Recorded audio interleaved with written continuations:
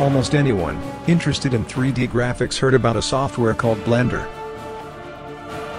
However, a lot of people tend to think that Blender, being free, is a program for amateurs. They couldn't be more wrong. Blender is already widely used by gaming industry. But more and more often we can find information of utilizing the software in major movie productions. Here's few examples.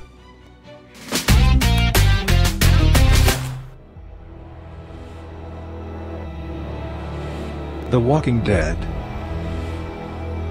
Goodbye Kansas is a Swedish company responsible for some cool game cinematics, but also for VFX in many live-action shows.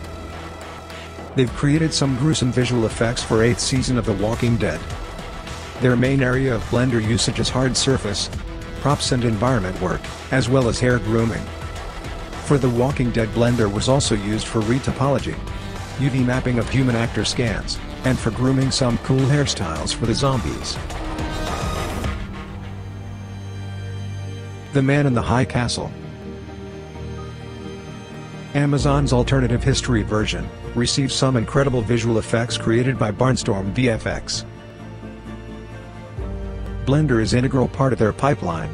They use it for modeling, animation, and rendering. The company said that although they've been using also other commercial 3D packages, Blender became their favorite, so gradually they shifted to it.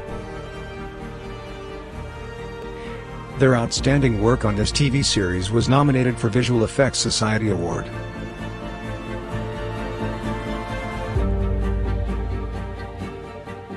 Although using Blender was officially confirmed only for The Man in the High Castle, we can assume it may have been used also in other Barnstorm's projects, like Silicon Valley or Outlander.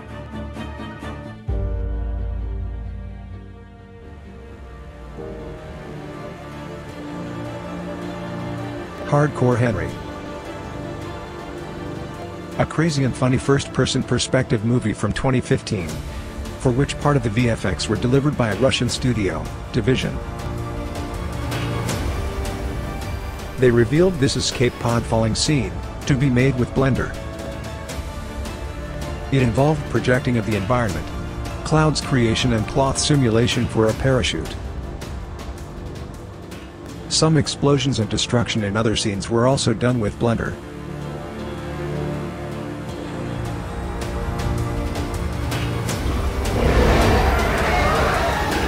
Jurassic World: Fallen Kingdom. At 2018 Blender Conference, Jama Jurabayev, a great concept artist, presented some of his work for Jurassic World: Fallen Kingdom. He confirmed designing all of the key dinosaurs for the movie, using Blender's grease pencil and modeling tools, and refining the results by hand in Photoshop.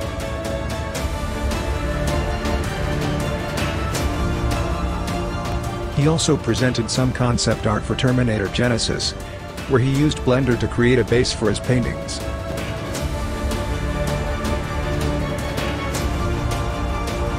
Warcraft. Blender had a tiny share in creating VFX for 2016 Warcraft movie.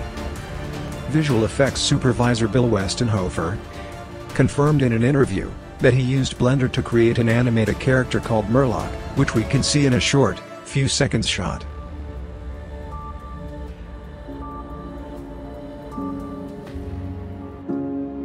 Next Generation. Amazing feature animated movie, created by a Canadian studio, Tangent Animation, and available on Netflix. Tangent Animation's pipeline is almost entirely dependent on Blender. Their latest production quality is comparable with Pixar's animations. They've used Blender for modeling, animation, pre-visualization, simulations, hair grooming and rendering using Blender's Cycles engine, and refining the results with Blender's compositing tools.